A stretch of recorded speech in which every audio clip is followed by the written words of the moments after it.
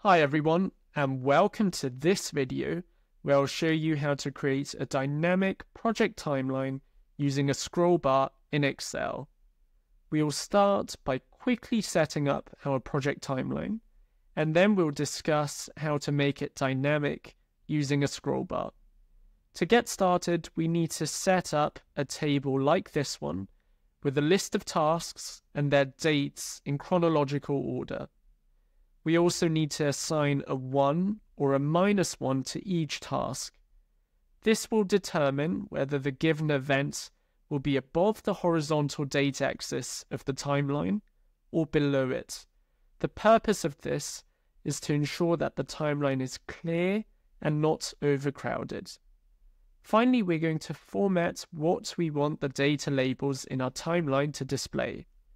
We want our data labels to show the task at the top of each node and the date below it. And we want the date to be abbreviated, as we don't need to show the year, for example.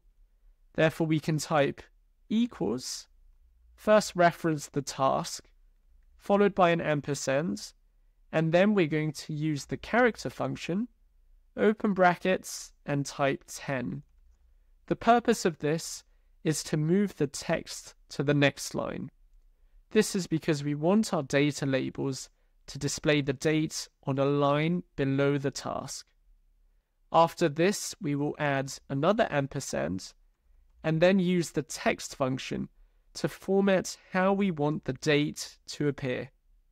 First, we select the date, followed by a comma, and then we specify how we want it to be displayed.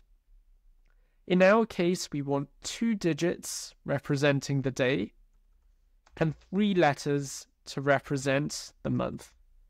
We can then close brackets and click enter and double click the bottom right hand corner to drag this formula down. To create the timeline chart, select the dates and the heights, go into the Insert tab, click on the chart icon, and then select the clustered column chart. Next, we're going to click on the Chart Elements Plus icon and remove the chart title, the grid lines, as well as the vertical axis. We will then select More Data Label options.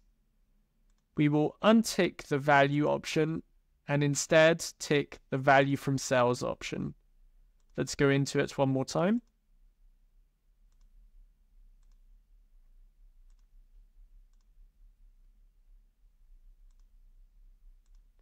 And what we will do now is we will select the cells in column E and click OK. Now our project timeline is set up, we can consider how to integrate our scroll bar to make it dynamic. To start, let's add our intermediary calculations, which are crucial for dynamically controlling which portion of the timeline is displayed.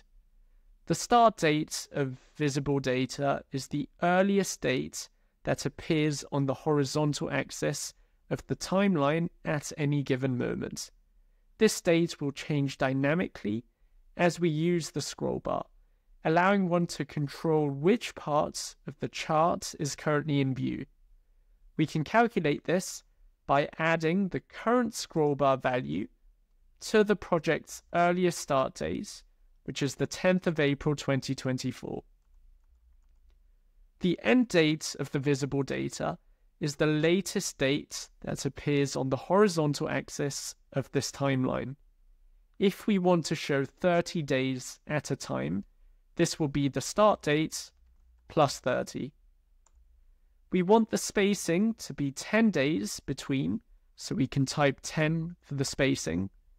And as a reminder, the scroll bar value is the current value of the scroll bar control. This value will change as we use the scroll bar and will influence the start and the end dates. Next, let's add our scroll bar. Ensure the Developer tab is showing in order to do this. In the Developer tab, click Insert, and within ActiveX Controls, select the scroll bar and insert it below the timeline.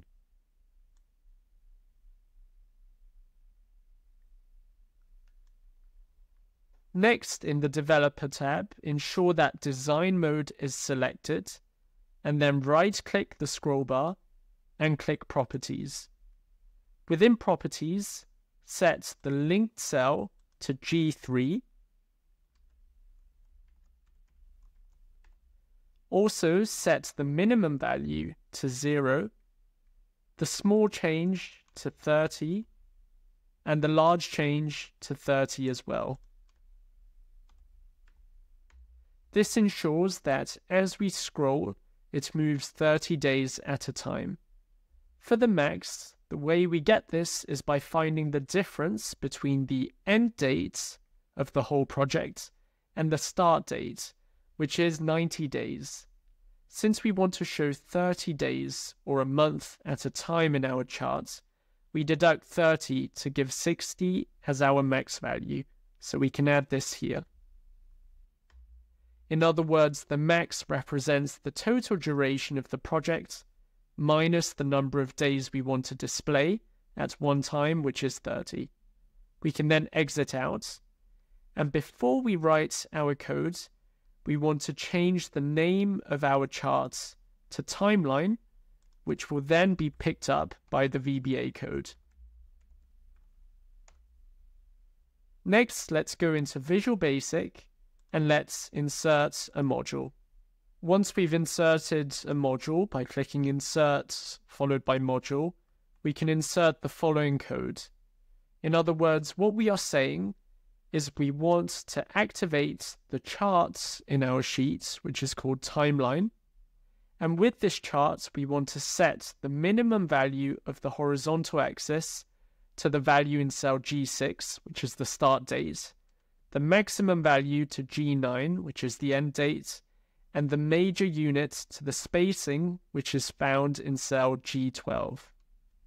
Finally, we want to activate this macro each time the scrollbar changes. To do this, we can go into the sheet we are in within Visual Basic, so Sheet 1, and we can insert the following code. This is telling Excel that when scrollbar 1, which is the name of our scrollbar, changes, then the macro we wrote earlier should be executed. Let's test it out. To test it out, let's unselect the design mode, and then let's use the scrollbar.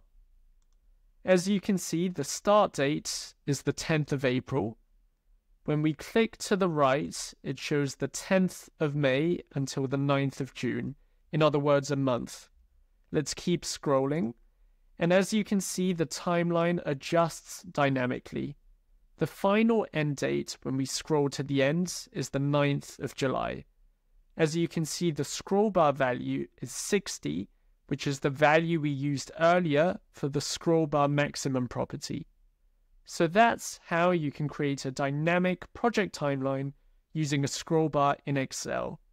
Please give this video a thumbs up if you found it useful, and subscribe to the Excel Hub for future Excel tutorials, techniques, and examples.